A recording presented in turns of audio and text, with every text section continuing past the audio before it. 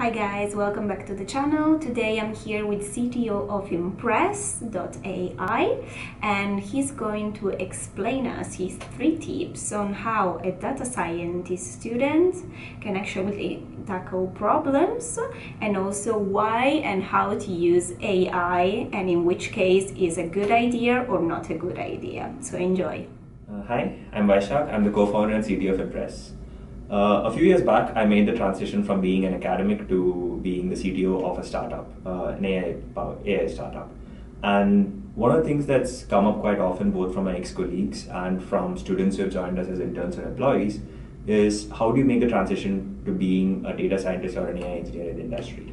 So in this video, I'd like to talk about 3 tips or 3 problems that I've seen the typical fresher encounter. Firstly, focus on understanding the problem. Especially in academics or just when you've completed a course, you're typically given a very clearly defined problem to solve.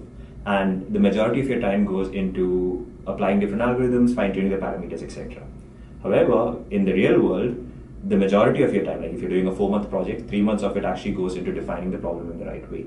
You need to talk to the stakeholders, you need to find out how it's done by existing experts, you need to find out the limitations of the existing solutions. And it's only after this, after you have all the information with you, that you should actually even think about what algorithms to apply to solve the problem. Which brings me to my second tip. The typical data scientist out of school wants to apply machine learning to every single problem that they see. It's a very powerful hammer, so let's make everything a nail so that we can hammer it in. But typically, you need to actually look at the problem a bit more to know whether to actually apply a machine learning algorithm, or it makes much more sense to do something much simpler. So for example, we had this instance where we initially thought that in order to interpret a graph, we needed to make a computer vision algorithm, and we accounted for a 3-month-long project. But once we actually looked at things, we realized that there was an API we could call to just get some numbers from it, and we did not have to go the whole computer vision route at all.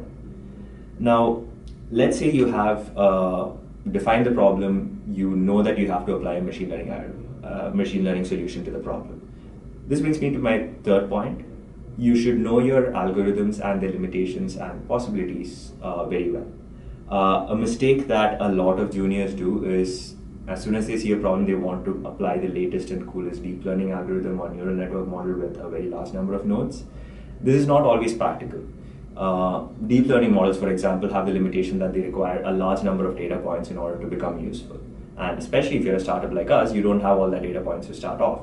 So you might want to start off with a simpler model that actually gives the benefits to the client, and later on when you have data, you might shift to a more complex model.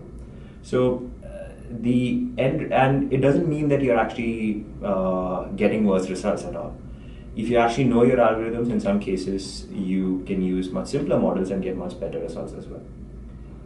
To recap, the 3 main points that I talked about. Firstly, spend time on understanding your problem.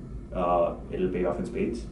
2, don't think that machine learning is the best way to solve every problem. Have an arsenal of tools and use the one that makes sense. 3, if you have to use machine learning algorithms, remember the fundamentals. Understand what the limitations are and the possibilities of each algorithm, and take care before applying one.